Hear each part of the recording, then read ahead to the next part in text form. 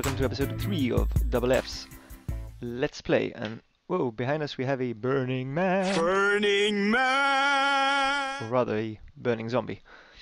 So yeah, anyway, as you can see, I've been playing off camera a little bit. You can see the forest behind me has been quite deforested. Our little friend in the tree still there, a sheepy. And you can see that just behind me I've laid out the foundations for the lake house.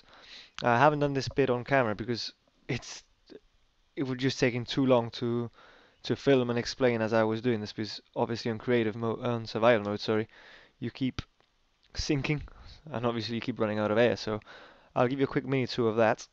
But also just over here behind me, I've started mining down to gather some resources.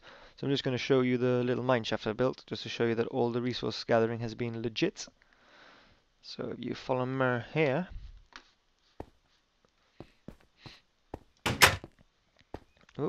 we actually went all the way down to bedrock, and along the way I couldn't help but succumb to my curiosity, because the last couple of times we've been over the lake, we've heard like cavern sounds.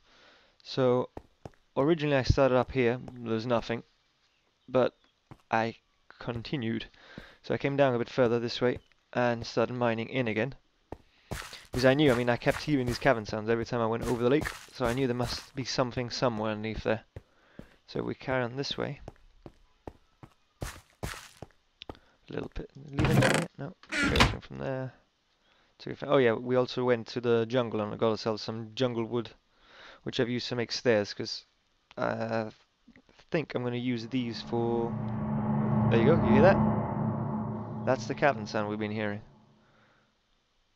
Interesting. And also I've managed to make some smooth sandstone as well, which I didn't really realize you could make. I always used to think you used to have to mine it out of temples, but I was messing around and I learned that obviously, if you know that 4 blocks of sand give you sandstone, but then if we get 4 blocks of sandstone and put them together like this, it gives you smooth sandstone. And I think if we do that, okay, so 4 smooth sandstone gives us 4 smooth sandstone. I thought there was a way of making chiseled sandstone, maybe? Maybe I've got to make sandstone slabs. Maybe now. Oh, there you go, you see? So you can also make chiseled sandstone, which is the decorative sandstone. So you don't actually have to wait till you find yourself a desert temple to get these resources. You can actually make them yourself with sand. And if you find yourself a desert, well, you've got a hell of a lot of sand. So if we carry on going this way, this is what I think is responsible for all the cavern sounds we've been hearing. And we've got ourselves a nice little... can't really... Is there somewhere I can look down properly to show you? No, wait, I'm going to mine this off a second. There we go. Hold down the shift key. So yeah, we've got a nice little ravine, which I really want to explore. We're not going to be doing that in this episode, but I will be exploring this with you guys. And hopefully we'll find another abandoned mine shaft. Whoa, there's a creeper down there. Just make sure I don't let go of the shift key, otherwise we're definitely going to die. So yeah, in a future episode we'll be exploring this together. Hopefully we'll be able to find some diamonds and stuff down there. I'm not really sure how deep that is, but hopefully it's deep enough. So yeah, we just continue our little mine tour.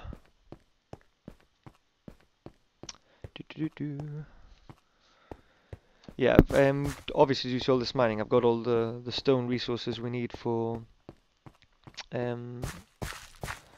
building these stairs, because it's so annoying to keep jumping up and down them. So I use a lot of the stone to build the stairway down. And we also found a fair amount of iron, which is how we got fully kitted out in this pimp out. Whoa! This pimp outfit. There you go, with my cross-eyed look. James has said I can pick my look, so I've chosen derp-eyed. So hopefully that will be coming soon. And right around here, believe yeah, here we go. We reached the bottom here.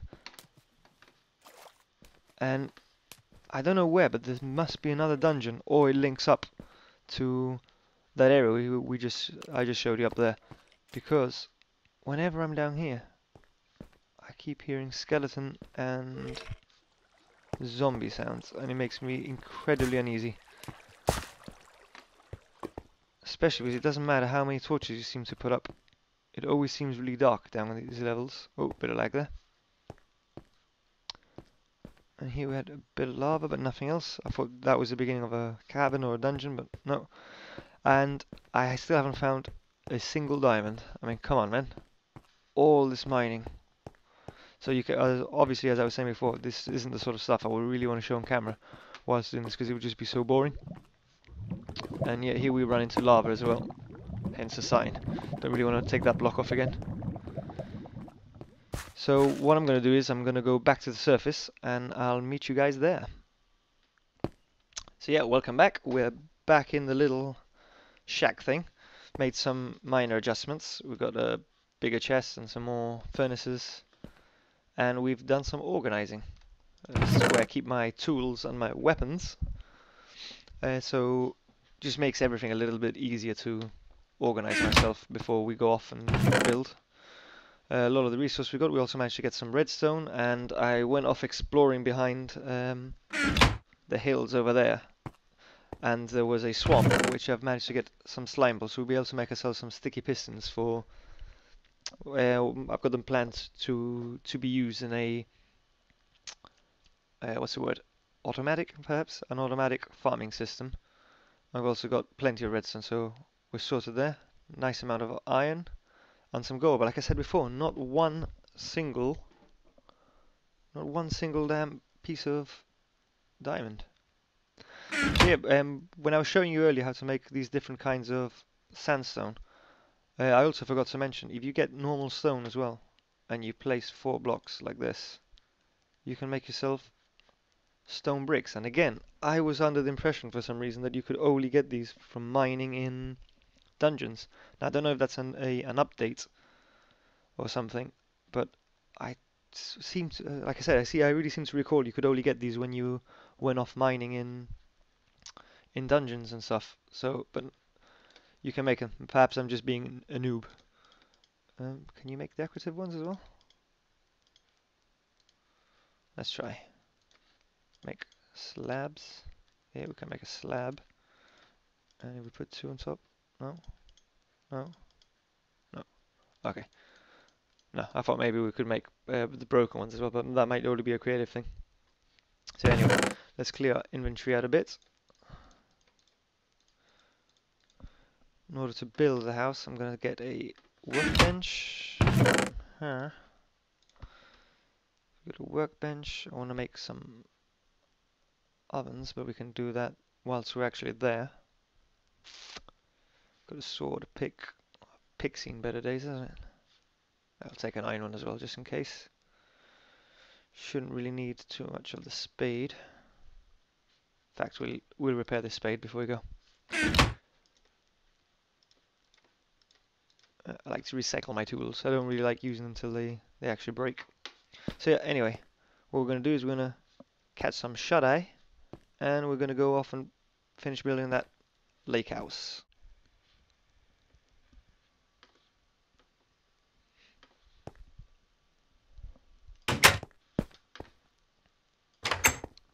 So as you can see, this is so much easier to actually travel through.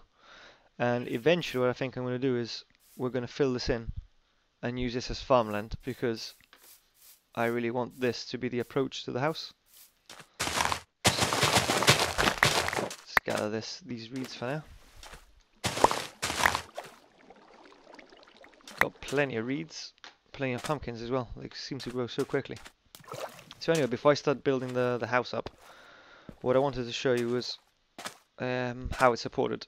So it's very simple. It's just 2 blocks of stone, and then if you can just about see, I've put stairs all the way around to create this sort of a beveled edge, and then I filled in all the middle with wooden blocks.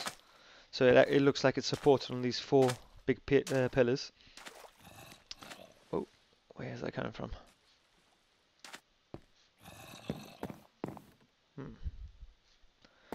Maybe it's come from underneath us again.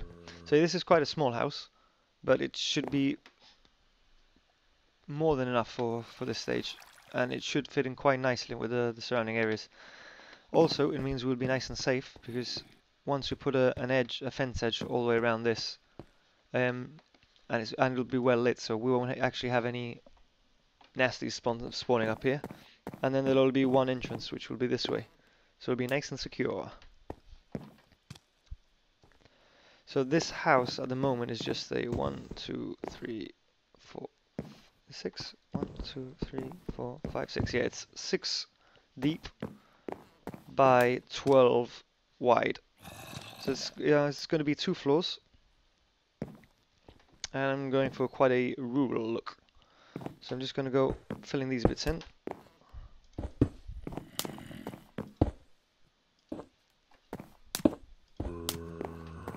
And I've probably forgotten to bring... Oh no, I've got them here. I saw that one on my inventory and I had a bad feeling I hadn't actually brought any more of them with me. So yeah, so we want that one there. And that one there. We can do the bit that goes around the door on this wood as well.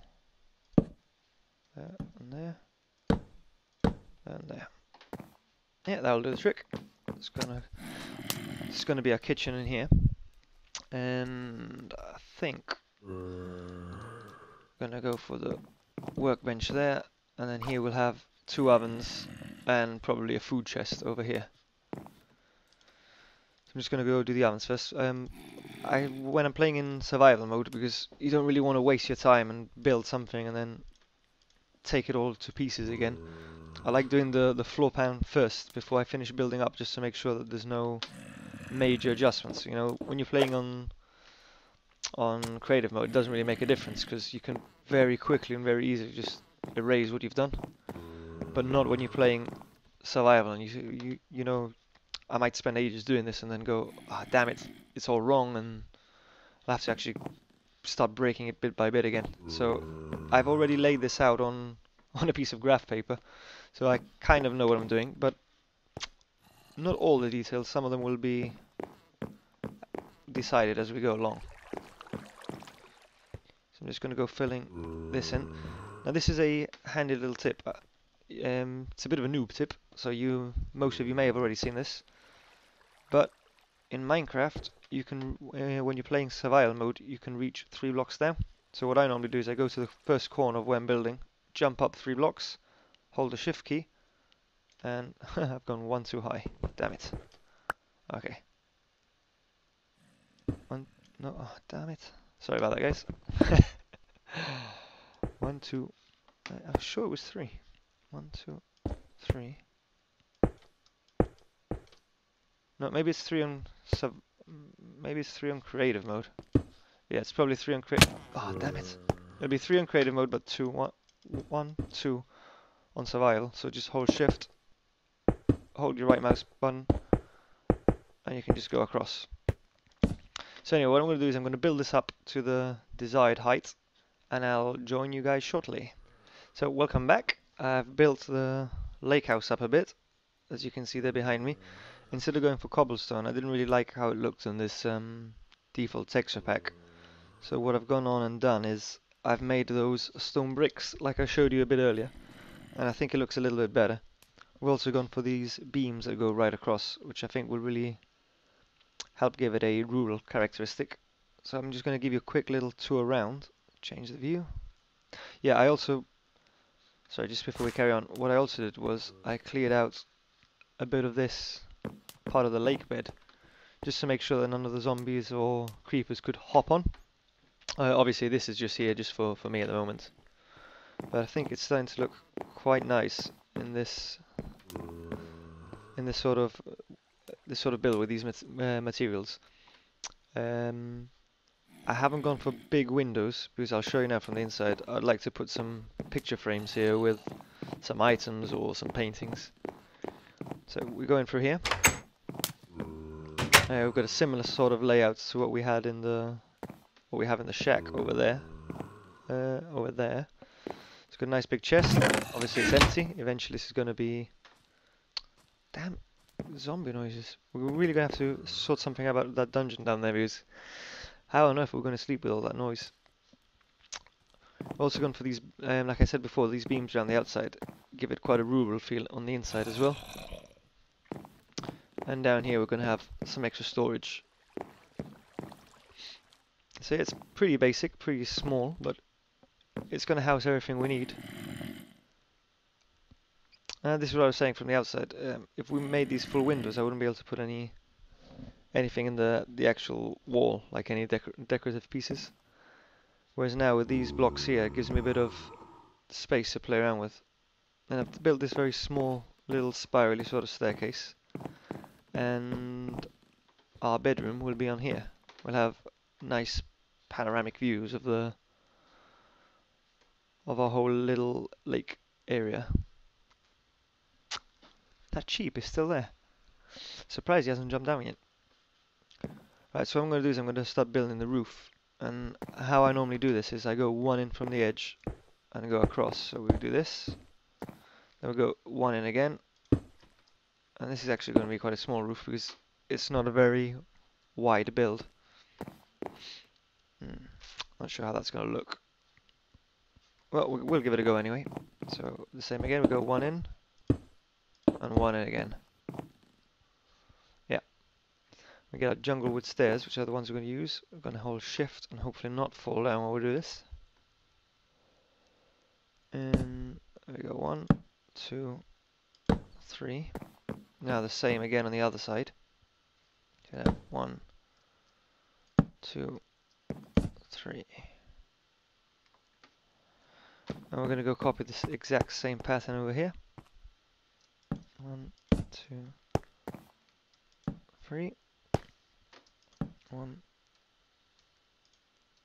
2, 3.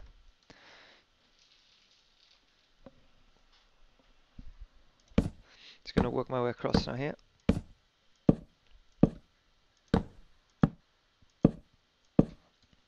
And I'm going to do the same on the other side, and I'll get back to you shortly. Welcome back. So I've finished the house. I've got the roof up, as you can see behind me there. Wait. Yeah, you can sort of see behind me there. The exterior of the house is now finished. We ran into a bit of a boo-boo. When I put the roof up, I realized that the build itself was far too narrow. So I've built this little replica that I'm standing on, because I demolished part of the old house and rebuilt it, but I wanted to show you exactly what had happened. As the house before was only 5 wide, I believe, which is what this is. 1, 2, 3, 4, 5, 6. Sorry, it was 6 wide. So this is an exact replica of what the top floor up there would have looked like.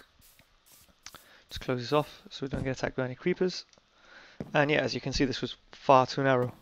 As we came in, it would have only had enough space for a double bed and a chest either side, and very claustrophobic.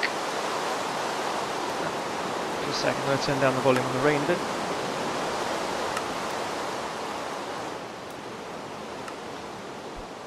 There we go. So yeah, this was far too narrow. So what I've had to do is I've had to widen the house a bit, which I'm going to show you now. Get rid of that. Like these as well while we're at it.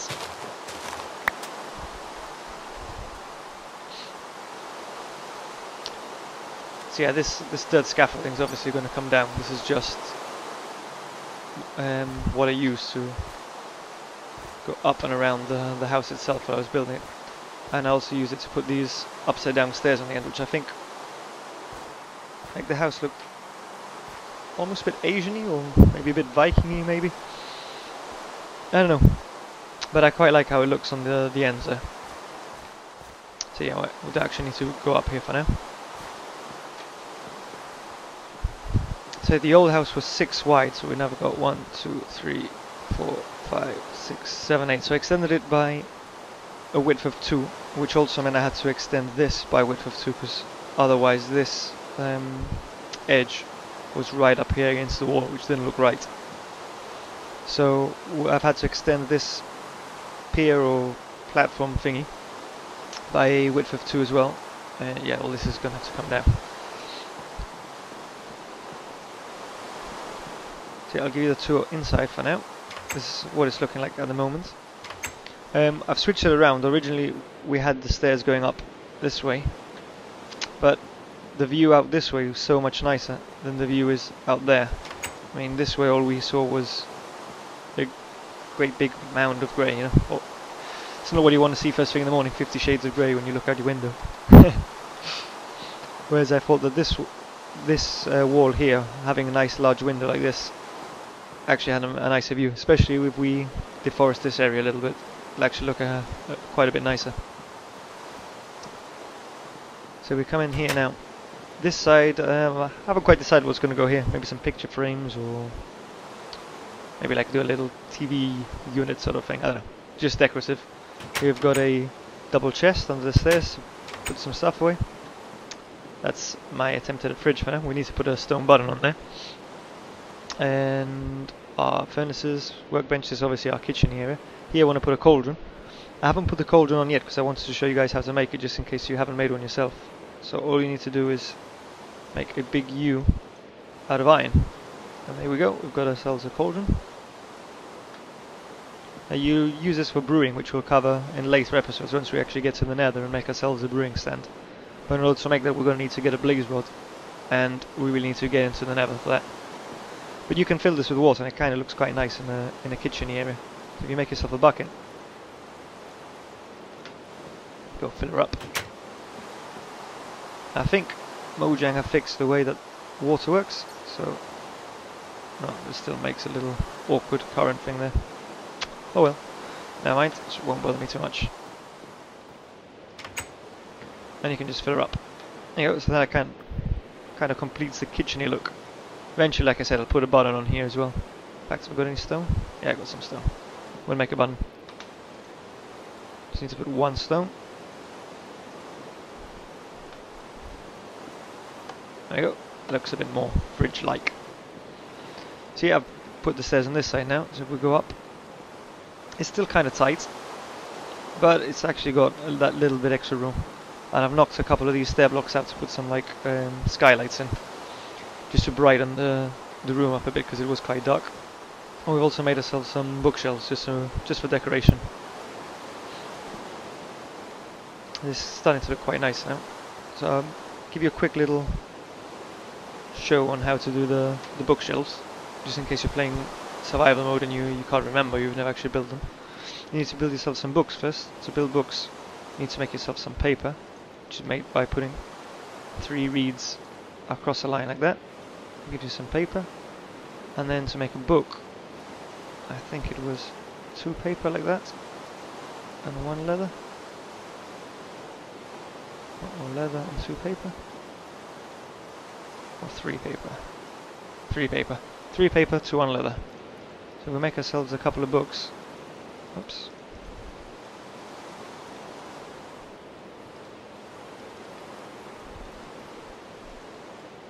Yeah, now we've got ourselves 3 books. We need some planks. And all you have to do is make yourself a book sandwich. Oh, are you serious? I'm 1 wooden plank short. Just a second, let's see if I can... Yeah, I'll tell you what, I'll cut 1 plank for now. We'll cut a plank for now, we'll put that back. You need to make yourself a book sandwich. Like so, and that makes yourself a bookshelf. So we don't need any more at the moment. We'll leave those books for enchanting. And let's go put this back, because that's really going to bother me.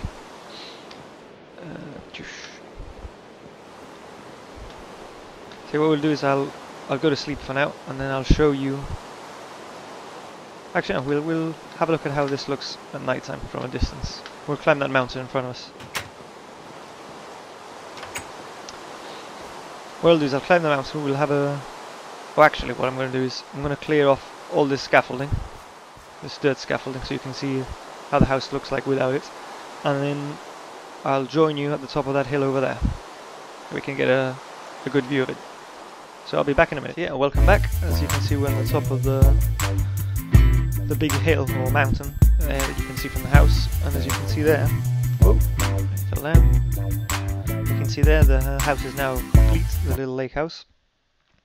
And I think that it fits quite nicely into its surrounding area. It's not too big, it's dominating the lake, but not overly dominating it. And as you can see, I've built a little bridge to link it up to the mainland, because otherwise it's going to get really annoying if we have to keep swimming to and from the house. But as you can see, there's no other approach to it, so as long as it's well lit, no creepers, skeletons, or even spiders can approach it. So it's a pretty safe survival mode house. So what I'm going to do is I'm going to go down and show you a close-up of the bridge and the finished house and see what you guys think. So I'm just going to change my view again. There we go. That way. Try not to fall down and kill ourselves in the process. Yeah, this hill is really screaming out for a tower or something of some sort. Have to keep those possibilities open for future episodes. Like I said earlier as well, this farm is eventually going to be moved to over here. I think this will be a nice little location for it. For now, here we go. We've got it locked off with a gate. So I've gone for birchwood on the bridge just to give it a little bit of contrast with the rest of the house. And basically it's just the birch logs with a half slab on top, some fencing. And that's it. This is the outside complete. The inside still needs a little bit of work. See, down in there looks a little bit bare. But most of it's done now. If the lake would have been a bit bigger, or going out into open ocean, perhaps what I would have done is put a little pier here, and then a drop box with a boat, so we could go off and explore. But the lake literally just finishes just there and just there as it goes off camera. So yeah, this is the end of today's episode. Hopefully you liked it and you enjoyed it. If you did, please don't forget to click subscribe and like. Remember to tune into our regular builds where we'll be finishing Wevelton. We've got some more projects lined up as well for once we finish that. Next week I'm going to tackle a hobbit hole. We're going to go off and look for a suitable area for that, and we'll build it. Let me know how you prefer the build to go. If you want it to go like this, where I build little bits on camera and then cut out and come back to you on camera, or whether you'd actually like to see me build it all the way through, or if you want it to be shown as a speed build. So yeah, you guys let me know how you prefer to see the builds. So that's it for now. See you guys next week. Bye bye.